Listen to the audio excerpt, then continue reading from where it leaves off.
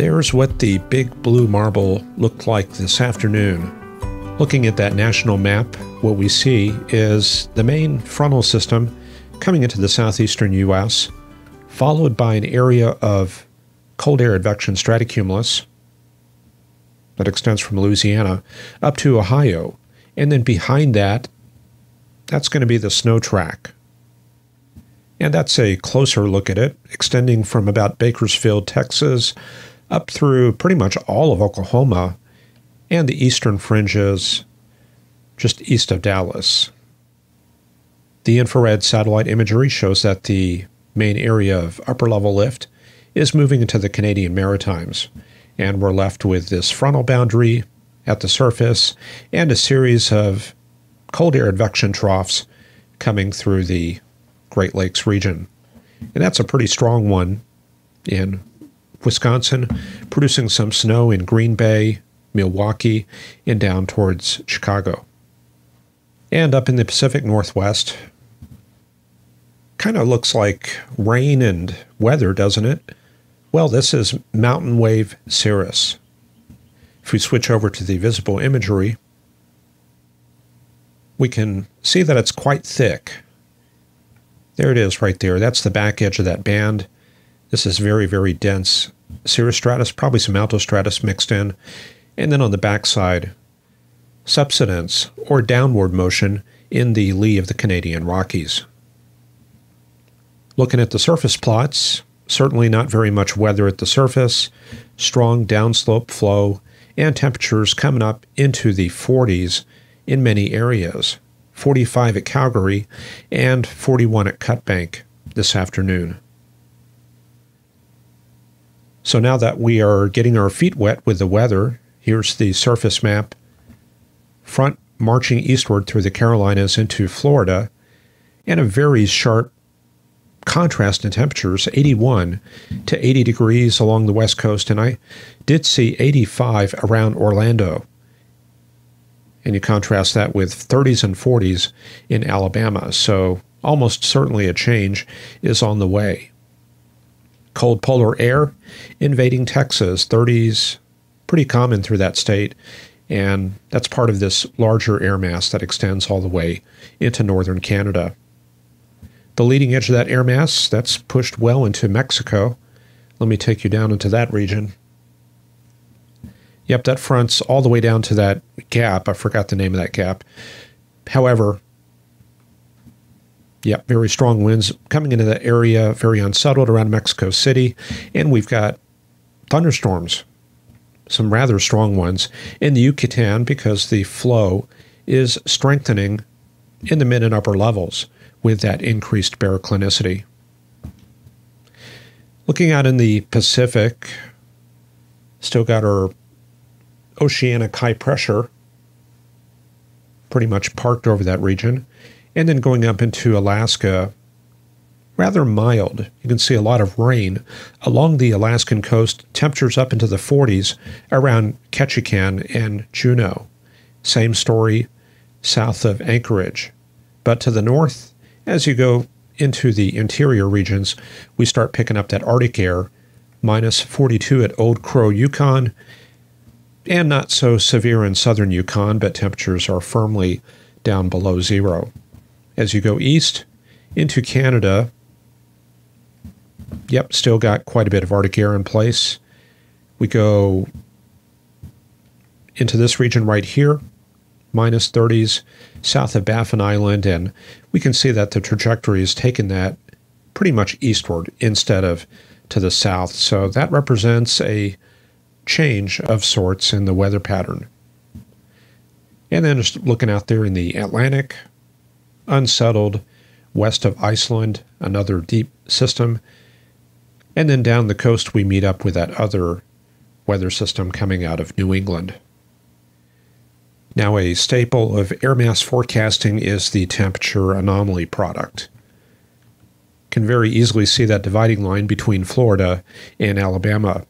The blues indicating temperatures much below normal, and the core of that coldest air appears to be over Texas and Oklahoma. The western fringes, well, that's certainly entered the plateau regions of Mexico, and I would put that boundary somewhat like that.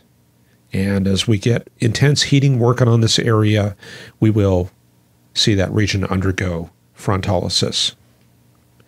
You can see the impact of that downslope flow in Montana and Alberta, pushing that frontal boundary back, and temperatures coming up to about 15 degrees above typical afternoon readings. And let's take a sneak peek at the forecast. Going forward into Sunday, a lot of that polar air still remaining over Texas, and we can see the cumulative impact of the downslope in the high plains. From northern Kansas up to Alberta, temperatures above normal. Then going into Monday and Tuesday, much warmer in the Canadian prairies, temperatures 40 degrees above normal, sort of a heat wave there, pushing back the back edge of that frontal boundary. This is the old polar air. Not much left of it, really. And then going into the remainder of the week, eastern Canada getting quite a warm-up right there. Some more cold air coming south, but that's a fairly small piece of polar air, mostly affecting the Great Lakes region and the northeastern U.S., and temperatures moderate quite a bit. Another Alberta clipper coming south about 9 days from now. Looks like strong zonal flow working on the Rockies and central U.S. And of course, we also have to look at that upper tropospheric panel. That's the polar vortex centered close to its usual position around Baffin Island, but quite a bit of influence all the way down into the eastern U.S. Moving forward into next week, a series of waves. The flow mostly zonal. I don't really see a blocking pattern here. The waves are progressing. The long wave, however, appears to be stationary on the west coast. Still hanging on to that P&A pattern, one little cutoff flow developing off of California. Towards mid-month, we see a split flow pattern here. There's the northern branch, the southern branch right here, and it looks like nothing particularly interesting at the end. However, this is a very strong branch down to the south, so that could be associated with an increase in thunderstorm activity in Texas, Arkansas, Louisiana, and the southeastern U.S. As mentioned, we are close to record temperatures in Florida, 84 at Winter Haven. And there's the current conditions as we record this, getting close to about 6 p.m. Eastern Time. The 80s located right in this area here, and the highest 83 near Orlando. So it's probably a good day to be at Disney World. Oh, there's my payment from Disney. I'm just kidding. But lurking to the northwest, yep, major changes on the way. The front, yeah, I'm probably going to put that about like that, and a large antifront setup, lots of trailing rain and thunderstorms behind the boundary. It will be a cold night tonight, and we'll be setting records across much of Texas. Pretty much all of these light blue colored plots, those are going to be records for the date. Looking at 13 at Waco, 12 at San Angelo, and 20s all the way down to Laredo and Corpus Christi. Considerable modification of the air mass by Sunday. 17 degrees at Pine Bluff. It will be continued cold across Texas, but not quite so severe. And then on Sunday afternoon, coming up near 80 degrees in the San Joaquin Valley. And for Monday, a warm one in Montana. And I'm not going to go into the rest of the week, but I did see some rather warm temperatures showing up for California. 87 degrees indicated at Burbank for Thursday. And then just a quick check of the warnings. We've still got a winter weather advisory for the New York City area up to Boston, and a winter storm warning for the Albany area. Down in Texas, yeah, those are going to be those freeze advisories. Another winter weather advisory for northern Minnesota with those waves dropping out of Canada, and then some wind warnings with that downslope flow in Montana. The action is winding down in the northeastern U.S. as dry air advection and cold air advection sweep through the region. Looks like rain there in New Jersey, and as we go up to the New York City area, we get into the transitional precip forms, freezing rain coming down, but that band is not very wide. As we go up towards Poughkeepsie, upstate New York, not very much precip. Looks like the transition line extends right up through southern Boston, and then we get the changeover to snow up near Windsor Locks and west of Boston. And then it's pretty much snow all the way to the north. And then out in the Great Lakes area, getting some lake effect snows. There's one plume of it coming off of Lake Ontario, and some more coming out of Lake Erie. There's a look at the vertical motion field at this hour.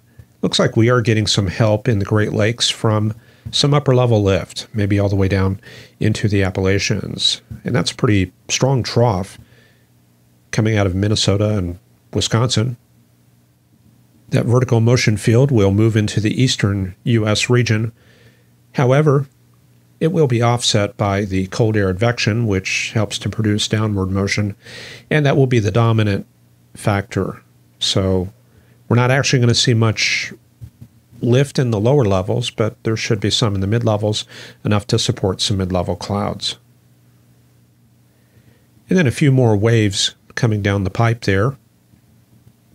One of them settles into the Texas area for the 7th and 8th, and we'll cover that next week.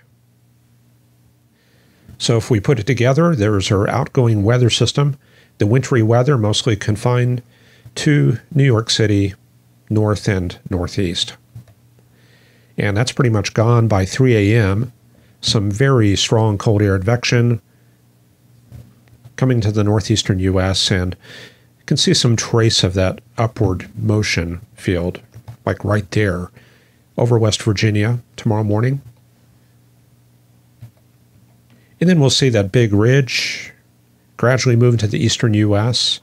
This whole area will be cold over the weekend, and then downslope flow and return flow becoming established in the central U.S. Another Alberta clipper for Monday and Tuesday. I don't know if you can see that, but that's going to be it right there. And the tail end, a warm front with strong downslope flow in the Canadian prairies. Some of that cold air does settle into the Mississippi River Valley in the eastern U.S. Looks like another reinforcement of cold air for midweek. Looks like much stronger around the Great Lakes, but the downslope flow pattern is still quite active, all up and down the Rockies.